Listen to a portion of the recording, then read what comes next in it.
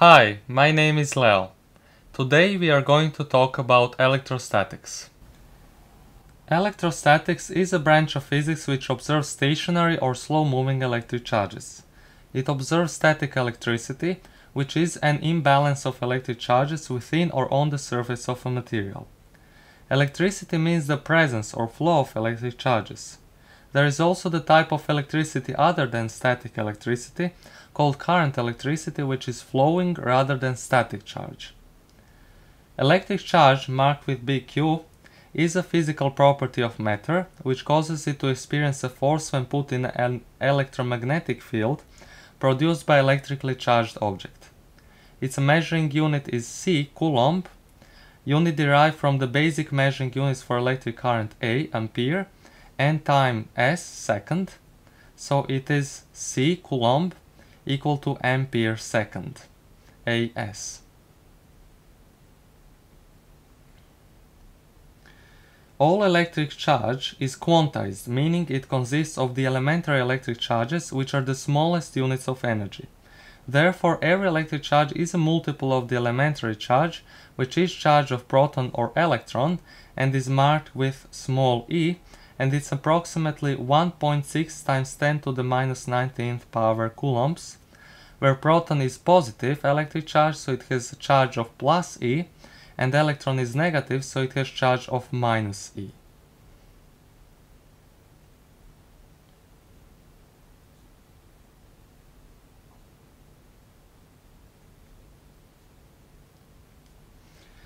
How to calculate electric charge of a charged object if we know the number of protons and electrons in it? We have to calculate the difference between these two numbers so as to get how many protons are there more or less than the number of electrons, and then multiply the gotten value by the elementary charge E, since we know total charge of an object has to be multiple of E. So we have this formula that Q, charge of an object, is number of protons minus number of electrons times elementary charge E.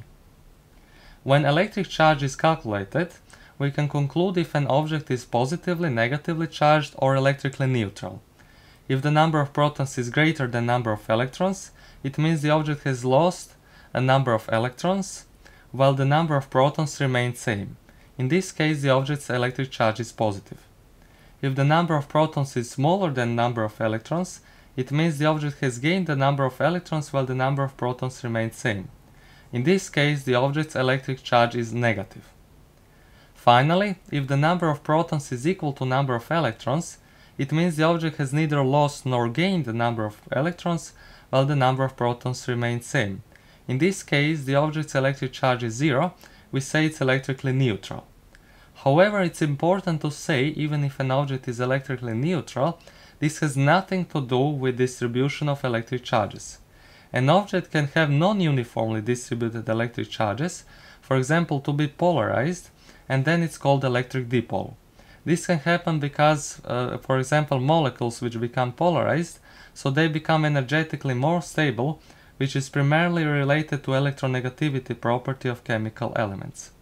We can polarize a balloon with a piece of cloth by rubbing it onto its surface, and then balloon's charge separates into two main groups, positive charges on one side of balloon and negative on the other. The same is with cloth, as we can see. Charge density is a measure of electric charge per unit volume of space, which can be measured in one of three dimensions depending on the object where the charge is distributed in. The first type is electric charge density per unit of length. It's appropriate for charge density of, for example, a stick, whose other two dimensions are negligible compared to its length dimension x. It's calculated using this formula, where delta Q is an amount of electric charge and delta x is a unit of object's length, where the delta Q charge is situated. It's measured in coulombs per meter. The second type is charge density per unit of surface area. It's appropriate for charge density of, for example, a table whose other dimension is negligible compared to its length and width dimension. It's calculated using this formula, that sigma is delta Q over delta S, where delta Q is an amount of electric charge and delta S is a unit of object surface where the delta Q charge is situated. It's measured in coulombs per meter squared. The last type is charge density per unit of volume. It's appropriate for charge density of, for example, a cube, where all of these three dimensions are important. This type of charge density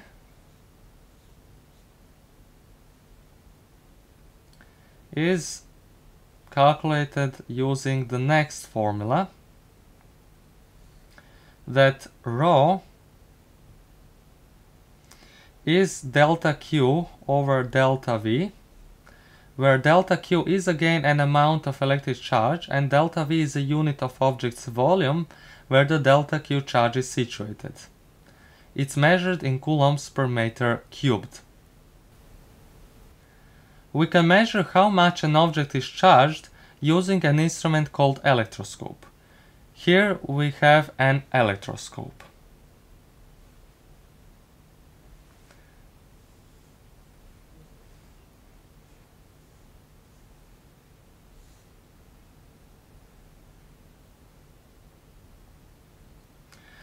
It consists of conductor, such as copper wire,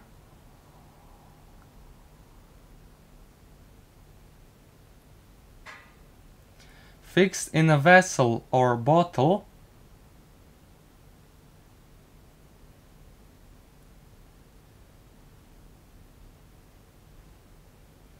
and two aluminum leaves hanging on the hook of conductor.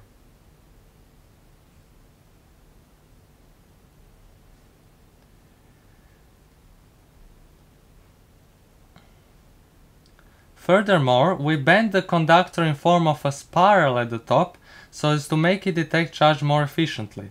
It functions in the next way.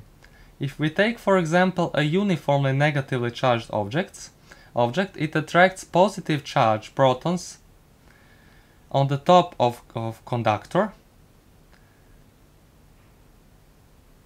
and consequently negative charges, electrons, are repelled to the bottom of conductor, which causes aluminum foil leaves to become charged with the negative charge, and as a result they repel from each other.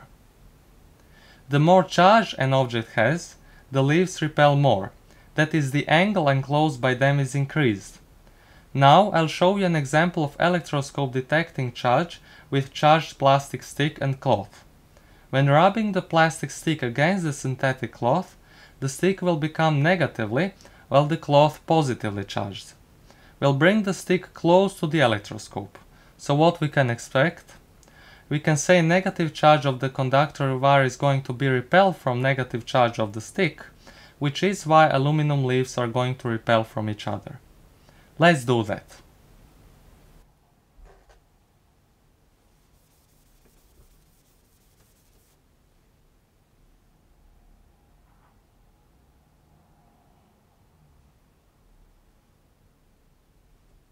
Once more for you to see closer.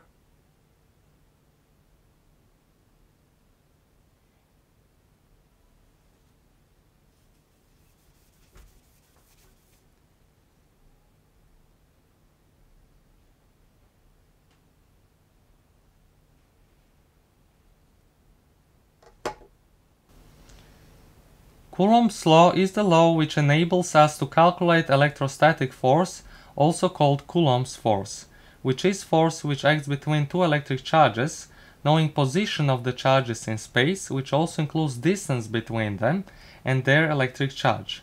These charges are so-called point charges, which are charges whose dimensions, whose radii, are negligible compared to distance r between them. Let's take an example of two charges Q1 and Q2 you can see here, which have opposite sign, so one is negative and the other is positive. And distance between them is little r. We can say they would attract each other by the force of same magnitude but opposite sign. The force we are talking about is electrostatic, it is Coulomb's force, which is mathematically expressed using the next formula. So Fe, meaning electrostatic force, is K times Q1 times Q2 over R squared, where F is electrostatic, it has Coulomb's force, Q1 and Q2 are these two charges, R is distance between the charges, and K is constant of proportionality, which primarily depends on the medium where charges are situated within. It's usually taken that it is K for vacuum medium, which is 9 times 10 to the 9th power Newton meter squared per Coulomb squared. K is actually calculated as 1 over 4 pi epsilon r epsilon 0, where epsilon 0 is constant called vacuum permittivity or permittivity of free space or electric constant, and where epsilon r is constant called relative permittivity or dielectric constant. It is permittivity expressed relative to vacuum permittivity and is not always included in Coulomb's law expression. The equation which connects these two epsilons, permittivities, is epsilon equal to epsilon r times epsilon 0, so it's absolute permittivity or only permittivity, which is product of these two permittivities. What's useful to say is also that Q1 and Q2 charges are often expressed as small q and big Q, where small q is called test charge and big Q source charge. Test charge is test particle, which is an idealized model of a particle, whose certain physical properties are chosen to be relevant while others are considered negligible, since they don't play a significant role in the observed situation. In the case of test charge, it is its electric charge which is important property considered. By using all of these constants and expressions, we can express complete formula for Coulomb's law, so that electrostatic force Fe is K, which is equal to 1 over 4 pi epsilon r epsilon 0, which is actually their product is absolute permittivity, times Q test charge times source charge big Q over r squared, which is distance between them.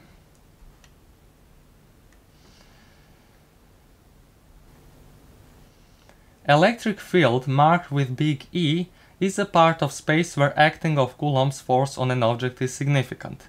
It's a physical quantity used to quantitatively express electric field, which is defined anywhere except the very place where point charge is situated, where it diverges to infinity. Electric field is a vector which does move together with a moving charged particle. If a point charge does not move, meaning it's stationary, then its electric field is also called electrostatic field. To measure electric field, we have to know amount of electrostatic Coulomb's force and charge of this test particle, which is usually placed at position where no charges are present. So we have this formula that electric field is proportion of electrostatic force Fe over Q, which we can also express for electrostatic force F equal to Eq, as we can see here. And you can see that its measuring unit of electric field is Newton per Coulomb. How can we visually represent electric field? For that we have field lines, lines which are imaginary, not real, but here they are for us to describe electric field as a vector, since it is a vector quantity. Any arbitrarily chosen point of space has its vector of electric field E, and it is always a tangent on field line at the chosen point. Here is chosen point P, as you can see. It's important to say it's impossible for one point of space to have more vectors of electric field, which would mean that electric field has more directions, which is impossible for it to have as a vector which has to have one and only one direction. Let's draw this scheme of electric field example. Positive charge is usually taken as source, and meaning start of field lines, and negative charge is its sink, end of field lines. Electric field does not go through an object, so we draw it in the way that electric field lines only go from positive to negative charge, from its source to its sink, and this direction is indicated by arrows. Electric field of a point charge can be calculated using the next form of Coulomb's law we've got using expression for electrostatic force and electric field. So it is electrostatic force over Q. If we put expression for electrostatic force, we got this, and from this we get the final formula that E is equal to K times source charge Q over R squared. You can see this formula is very similar to Coulomb's law formula, although here test charge small q has disappeared because it was cancelled out of equation when dividing F by small q. The special case of an electric field is a homogeneous electric field. And it is an electric field equal at all of its parts, meaning all electrostatic force vectors on test charge in the field are equal. That is, they have the same magnitude and direction. Therefore, field lines of this electric field are parallel to each other and equally dense, meaning apart from each other at the same distance. That kind of electric field is present in capacitors, for example. We are going to talk more about in the next video about electrostatics. Electric flux psi is a measure of law of electric field through a given surface area at a given angle from surface vector. It is calculated using this formula, where psi is equal to E times S's vector, or E times S times cosine theta, where theta is the mentioned angle between surface vector and electric field vector.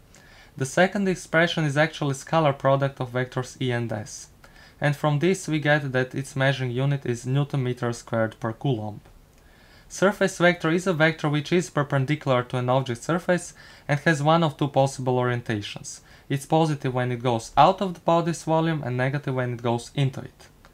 Let's take an example of an object where surface vector goes out of the object's volume, which means it has positive sign. Furthermore, electric field is in the plane of the screen and goes rightwards. From the formula we can calculate electric flux in the next two special cases. So the first special case is when surface vector is parallel to electric field vectors. And then the angle theta between them is 0. So cosine 0 is 1. And then psi is equal to E times S. So electric flux is in this case the biggest possible, so it is psi max. The second case, where surface vector is normal vector to electric field vectors, it's perpendicular to them, which means that angle theta is 90 degrees. So theta is 90.